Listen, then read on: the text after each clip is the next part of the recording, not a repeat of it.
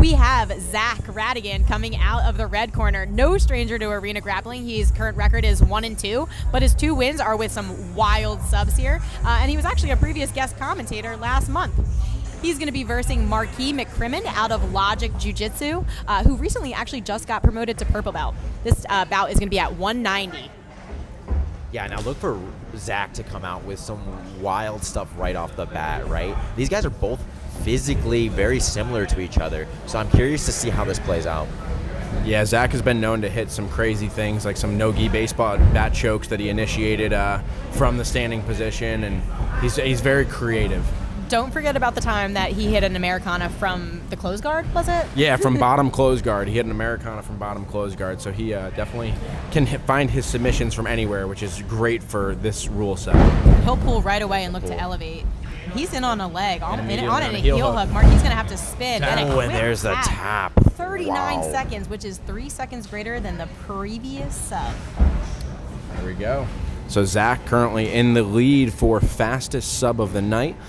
39. No, second. No, didn't make it. Oh, I'm 3 sorry. 3 seconds longer. Oh, 3 seconds longer. Never mind. Well, 3 seconds longer. Well, either way, whether he was longer or shorter, the bonus is still coming from Droog's MMA and Jiu-Jitsu, our gracious host. So now let's see how Markee comes out, because I have a feeling that this isn't the end of it. You know, Markee's a competitor. He's a purple belt. He's experienced. You know, he might be down right now, but I feel like he's going to bring a different energy in this round. I completely agree. Markee training out of Logic under Christian Woodmansey, Dennis Pressey in his corner. He is no stranger to the comp scene, a vet of Riverfront, fight to win and finishers. So I have no doubt we'll see a little more game in him now. See, now Zach will lull you into thinking that he's going to play upper body and then jump down onto your legs. So that's definitely something to be aware of for Markee, right? Lots of hand fighting going on, too. A little bit of collar ties, a little bit of slap collar ties. I like a lot of hand fighting, battling for the position that they need.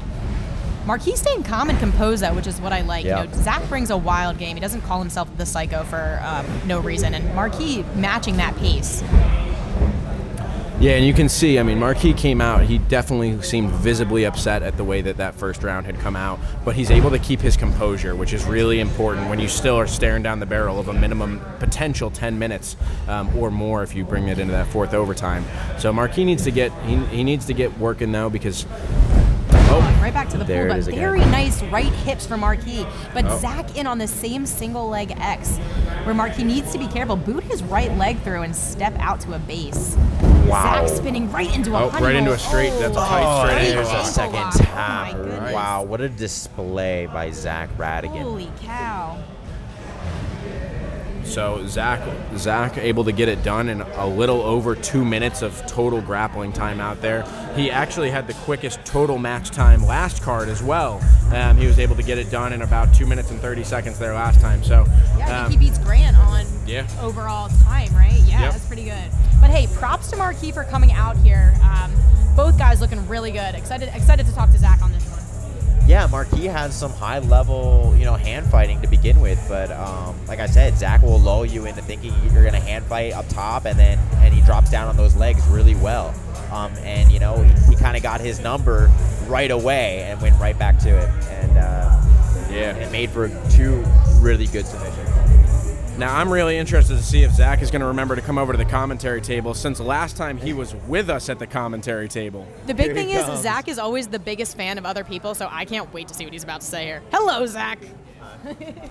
I heard in the middle of the round, 3 seconds more. I didn't get the quickest up. Oh my God, that's all right. So close. Hey, I want to make a shout out to Rolling Society hooking me up with this rash guard. It's pretty cool. But yeah, what's up? That's awesome. So yeah, I mean, obviously you're a veteran of arena. You've been here at the commentary table with us. You've been out there multiple times. Why don't you just give us your thoughts on arena and why you like competing here so much? I love arena. It's like it's such a professional organization, and you've all treated me so well every single time I'm here, and it's just I keep having such a fun time while I'm here. I'll be back for sure. But going into this match, I was really nervous.